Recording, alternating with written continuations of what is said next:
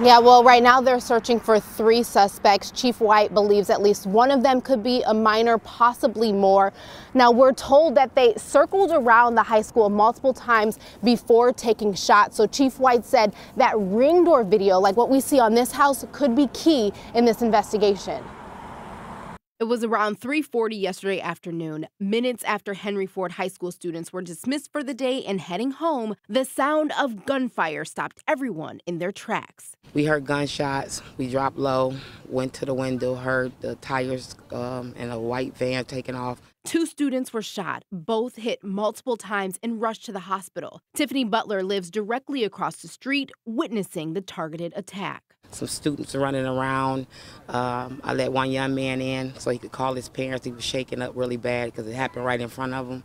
Detroit police now looking for the shooters, believed to be 3 males who were wearing masks and seen circling the blocks a few times before taking aim. A possible motive? Retaliation. We have our gang intel on the ground as well, and we're pulling that information together. Detroit police say they have an idea who the suspects may be as they continue their investigation, and we're expecting later today for a vehicle and possible suspect description. We're going to relentlessly work this case, working with them, and we're going to be hopefully making an arrest pretty soon. No one else is at risk.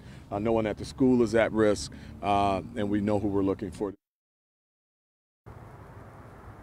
Now, one of the victims, we're told, was just about to get into their grandmother's car. She was picking him up from school, so I'm sure very traumatizing for the family, but also for the students who had to hear and witness this event. But I think we can all say that we're thankful that no one else was injured, no stray bullets hit anyone else.